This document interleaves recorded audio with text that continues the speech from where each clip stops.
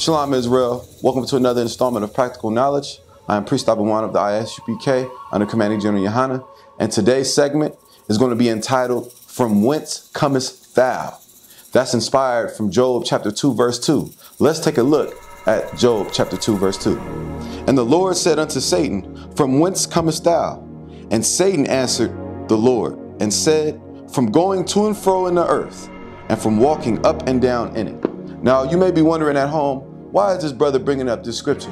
The reason why I'm bringing up this scripture is because blacks, Hispanics, and Native Indians have to understand the role of Satan himself. The role of Satan himself is to destroy us as a people, to keep us away from the almighty power. And there are many ways that he is able to do so. 1 Peter chapter 5 verse 8.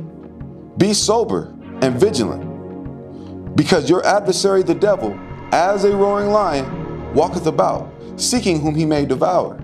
It is Satan's job to devour you, to devour your spirit, to keep you away from the Most High, so the Most High won't be on our side. That's Satan's job. That's what Satan was created to do, to be the adversary. That's what Satan means. What are some of the ways that Satan can distract you, or Satan can beat up your spirit and keep you away from the truth? Smoking weed, selling drugs, buying drugs, being an alcoholic, lying, lasciviousness, pornography, depression, low self-esteem, lack of faith. All of these things are Satan's playground. All of these things Satan uses against us to keep us down, to keep us oppressed. You understand? And it's important for us as blacks, Hispanics, and Native Indians, when we come into the truth of the Most High, that we put off these things that kept us from the Most High in the first place.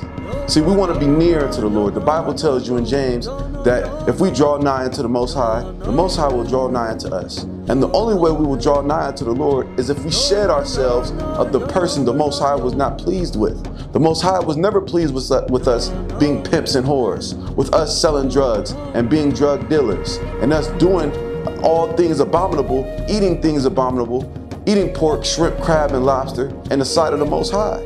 All of those things are against God. If you want to be delivered in a time where deliverance will be needed, it's time for you to put off the old man. It's time for you to start keeping these laws, statutes, and commandments, because Satan, as a roaring lion, walketh about seeking whom he may devour. But the Bible gives us the recipe on how to combat Satan, on how to overcome our temptations, overcome the things that make us weak, the things that we're weak to, how to overcome it. This is Ecclesiastes 18:30. Go not after thy lust, but refrain thyself from thine appetites. A lot of our people, a lot of us as blacks, Hispanics, and Native American Indians, Guatemalans, Puerto Ricans, and Dominicans, etc., the 12 tribes of the nation of Israel, we suffer from going after the things that make us feel good, when we should stay away from the things because you think getting high feels good. You think being high off crack and meth and speed and doing shrooms, it feels good to you. But little do you know, you are offending the God of Abraham, Isaac, and Jacob. Let's stop offending the Lord.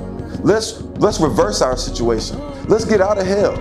But we're not getting out of hell. We're not getting out of the reservation. We're not leaving the prison system if we don't stop being sinners. Because the Bible tells us in Ecclesiastes chapter 2 verse 1, My son, if thou come to serve the Lord, prepare thy soul for temptation. And we know according to Matthew, the 4th chapter, when Christ was tempted of the tempter himself, the tempter is identified as Satan.